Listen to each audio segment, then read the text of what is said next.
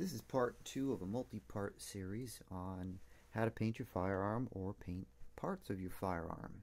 And in this episode, I'm going to discuss some materials that you're going to need for painting as well as for prep work. So starting off with prep work, let's talk about safety. Safety, safety, safety. Paint as well as the paint thinner, lacquer, reducer, or enamel reducer, lacquer cleaner, goof off, which you see here in the yellow can. Any of these types of paint cleaners are harsh chemicals, and they can be absorbed through your skin or breathed in and absorbed through your lungs. So two things we want to do is keep this stuff off of our skin and keep it out of our lungs. You want to stay healthy. You know, if you're going to do any type of painting over a long period of time, obviously professionals know all of this, but for us people doing it at home, we have certain amounts of precautions we need to take. So first off, back here, I'm sure most of you are familiar with this. This is not a paint mask. I can't stress this hard enough. I see people selling paint kits and they include these, and people using these. This is a dust mask. This doesn't keep fumes or small paint particles out of your lungs. Okay, this if you got a broom and you're sweeping up your garage, yeah, this is a good thing. Or if you're dealing with something with large particles like fiberglass, okay, fine, great. But this is not for painting, and this does nothing for vapors.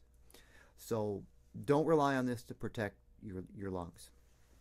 What you want is you want something like this. This is a full face respirator that has replaceable filters. It has pre-filters as well as charcoal type vapor filters. So not only does this filter out paint particles, but it filters out the vapors that are given off by enamel reducer and goof off and those other things. If you're working with those types of chemicals in a closed environment, it can be dangerous if you don't have adequate fresh air around you. So these are going to cost you a little bit more money. You're going to spend $20 to $40 for one of these, and it'll come with a set of filters. The filters need to be replaced periodically depending upon how much they're used and exposed to the air. Normally these ship in some sort of a resealable bag, so you can put them back in the bag and seal them and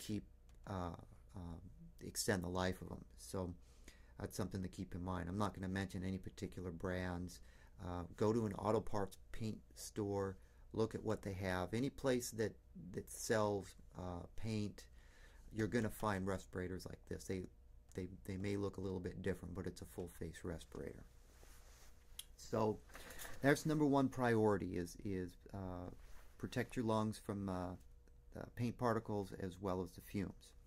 Number two, protect your hands. I can't tell you how many videos I see people getting stuff all over their hands, and I guess they don't care or they don't realize that these chemicals can be absorbed through your skin. So first off, latex gloves.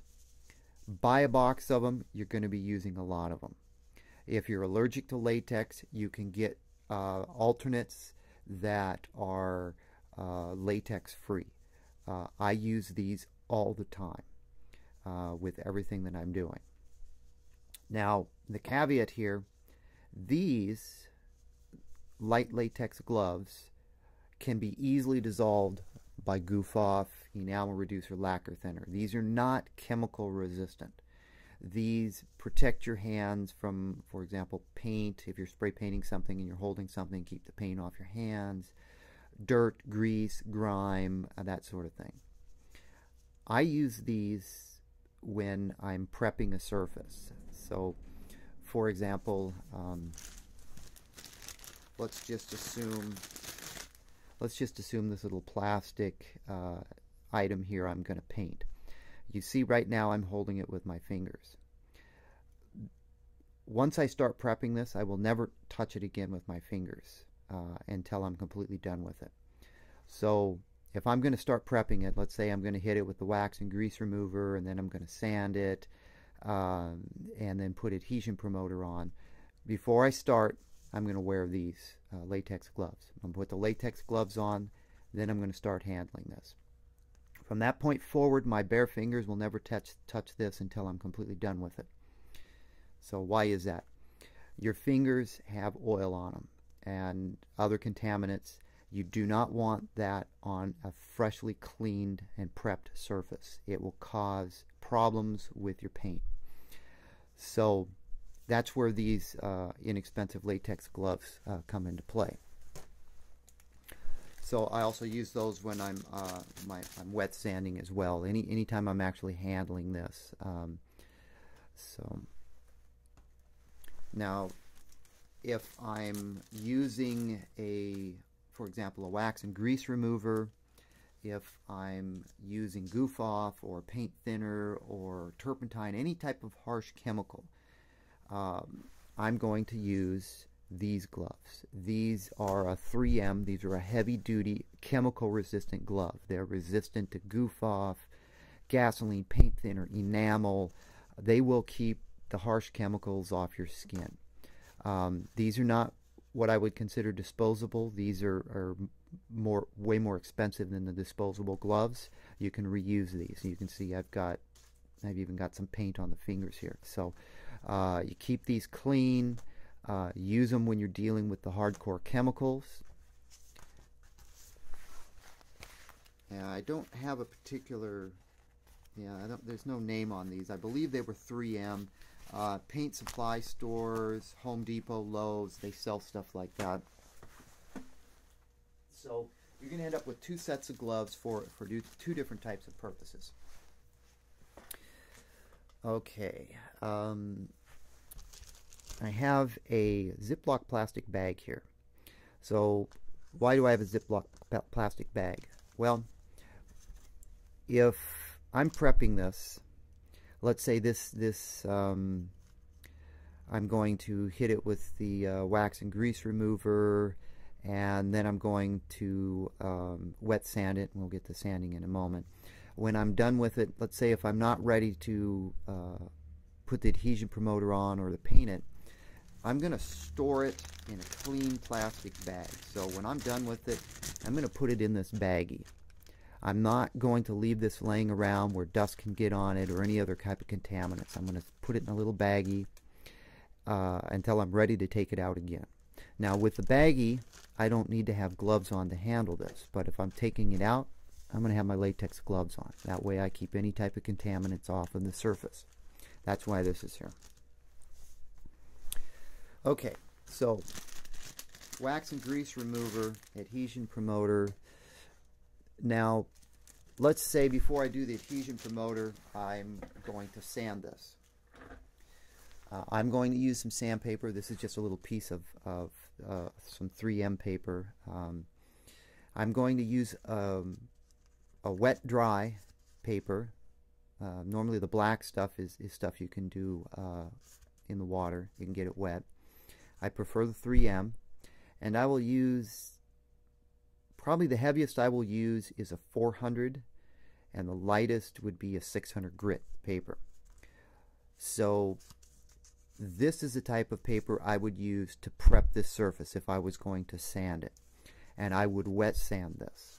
And the difference between wet sanding and dry sanding, when you dry sand something, you use up the paper much quicker with the residue that you sand off your item. It clogs up the paper, so you've got to change the paper more often. When you're wet sanding, all those contaminants get washed away. So when I'm wet sanding, I may take this into my home, into my kitchen, and I'll put it underneath the sink and I'll run water on it while I sand it. And what we're trying to do with wet sanding or any type of sanding is we're trying to rough up this surface. We're trying to prep the surface so the paint can adhere to it better.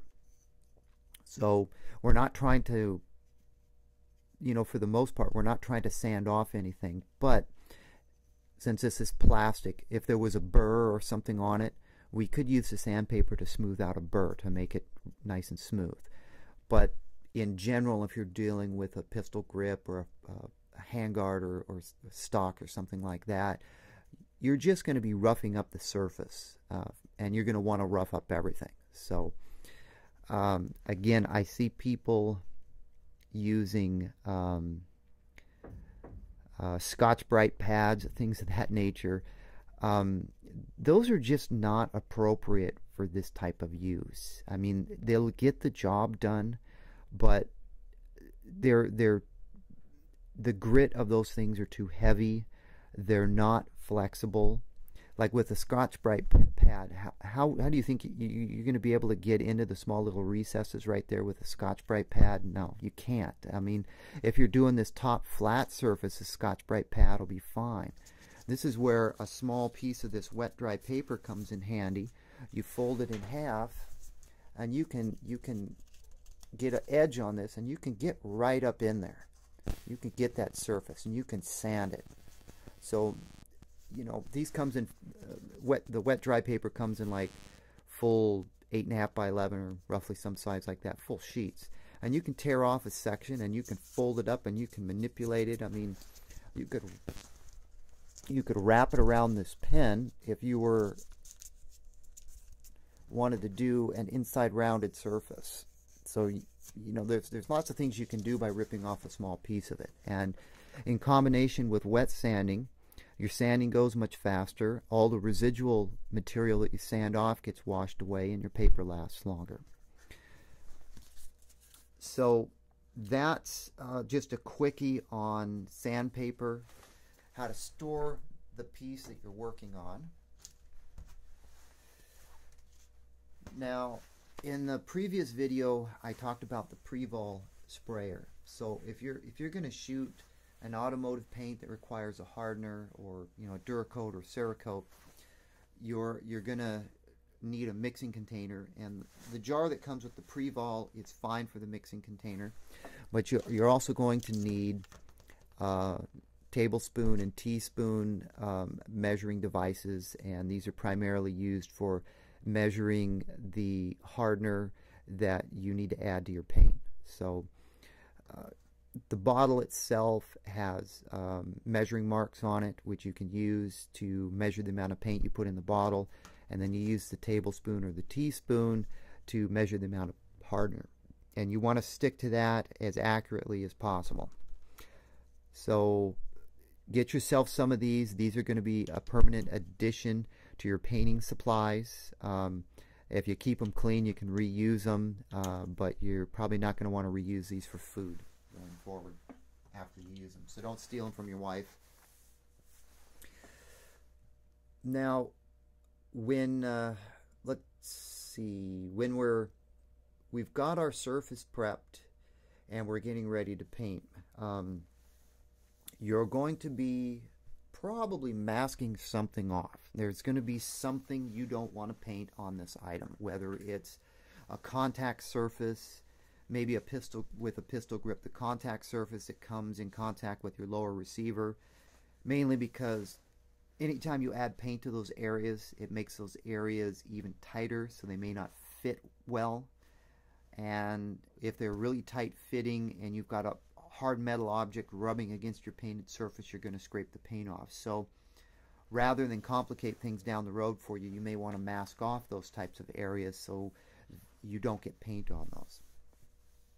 And you're going to want to use the best quality masking tape that you can get. You want tape that's going to adhere and keep the paint from seeping underneath it, and you're going to want a tape that removes easily and can withstand a temperature variance if you're using heat to cure your paint. You can find good quality masking tape at Home Depot and Lowe's, and as well as automotive paint supply stores. Now I use blue painter's tape. This is a 3M tape. It's used in a lot of different environments for painting. I mean, if you were masking off trim in your house to paint, this works great for that because it won't lift up paint. If you're masking off trim on a car, this works great. I mean, it's just an all-around versatile, excellent masking tape, and I use this pretty exclusively. Now, there's other tapes out there in the automotive paint supply stores that are not blue. There's kind of a yellowish color, and there's a red, and there's different colors out there. So if you go to an automotive paint supply store, they're going to have very specific paints or very specific tapes for dealing with paint and painting in automobile environments, and that's good. Just don't go down to your local grocery store and buy any old masking tape, like white masking tape. I mean, if it's not painter's tape, don't use it for this purpose. I like this. I use this for painting. I use it for protection. You've seen me use this when I'm building lower receivers. I use it to protect the surfaces. It's all around versatile. It doesn't leave adhesive residue behind. It doesn't peel up old paint, and so on and so on. So it's good stuff. And it's available in different widths. This, I believe, is 1 inch. You can get it in thicker widths as well. If you do enough painting, you're going to get paint on surfaces that you don't want it. You may get overspray on something. You may need to clean a brush. Maybe you use a brush to touch up something. You're going to need something to deal with paint residue. Now, lacquer thinner is something that works with lacquer. Krylon is an enamel paint, so if you were to clean up after Krylon, you'd want an enamel reducer or an enamel thinner. Not all of these products are compatible with all the different types of paint. A lot of paint thinners, you see something labeled paint thinner, is kind of designed for latex type paints, or some of them are. You have to be very careful about what thinner or reducer you use and match it up with the paint you're using. So going back to Krylon, Krylon is an enamel. I would want something that would deal with enamel paint.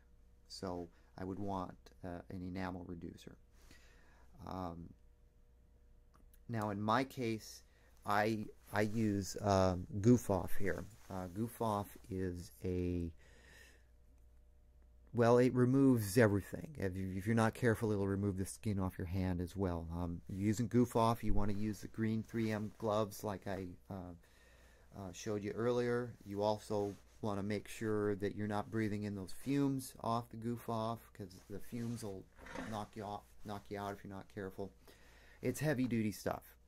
You could take a painted surface and rub Goof Off on, and it'll remove the paint off a painted surface. So to me, it's an all-around good remover. It works on enamel, it works on latex, it works on lacquer. That's what I use. You can use it for removing adhesive. You just got to be real careful with it. It'll melt plastic if you're not careful. You don't want to use it on plexiglass, and so on and so on. So it's really, I use it primarily for if I get some paint overspray on something. I'll use it on that, and I use it very sparingly, because if you're not careful, you can damage your surface. Works great for paintbrushes. So if, let's say I paint something and I miss a little spot, or I need to touch up something, I'll break out a small paintbrush, and I'll take some of my Krylon and I'll squirt it into the cap, and I'll use my paintbrush and dip it into the cap, and I'll do my touch up of my painted surface, and then I'll clean my brush using Goof Off. That reminds me, I don't have any paintbrushes up here, so I'm going to grab a paintbrush. If you're going to do any type of touch-up work, you're going to want some paintbrushes. I have a selection of very small paintbrushes for doing minor touch-up, like if I miss a little spot, or if I'm removing the tape and it, something happens and I smudge the paint or something, I may need to touch something up, and that does happen quite often. So I have plenty of small little paint brushes around that are used for exactly that purpose. I also have larger disposable paint brushes. You can see this little metal thing. These aren't for doing small surfaces, but I have some of these around as well. So you'll probably want to have a selection of paint brushes around for doing some touch-up work. And the last item on my countertop here is the far item over here. It's air duster. Basically what it is, it's compressed air. And I use this in lieu of a tack rag. A lot of professional painters will wipe down a surface with a tack rag that gets dust and other things that may have landed on your paint surface. I myself, if you feel comfortable using a tack rag, great. I don't have a tack rag here to show you. Actually, I do have a tack cloth. I do have a tack cloth here. So I do have these. This is a 3M tack cloth, and what it basically is it's a cloth, and it's sticky. And when you wipe this over a surface, it's going to pick up hair, dust, and other things that may have landed on your paint surface.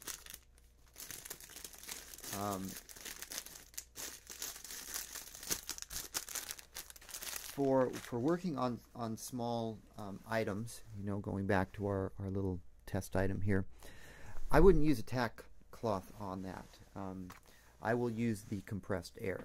And basically, when I'm done sanding, or let's say that this has been sanded, I've put adhesion promoter on it, and I'm ready to paint. So I have my latex gloves on, I'm over my little paint booth, I'm getting ready to paint it. Before I paint it, I'm gonna squirt it down with the compressed air to blow off any type of contaminants that might be on there, dust or anything else that might have landed on it. And in theory, there should be nothing on it, because going back to what I mentioned, I'm never touching that surface without the latex gloves on. So there shouldn't be anything on there, but I can tell you that sometimes when I've painted stuff outdoors and I'm getting ready to paint, and I have my surface prepped, my item is ready to go, and I set it down in my little paint area, and I turn around and grab a can of paint and I start painting.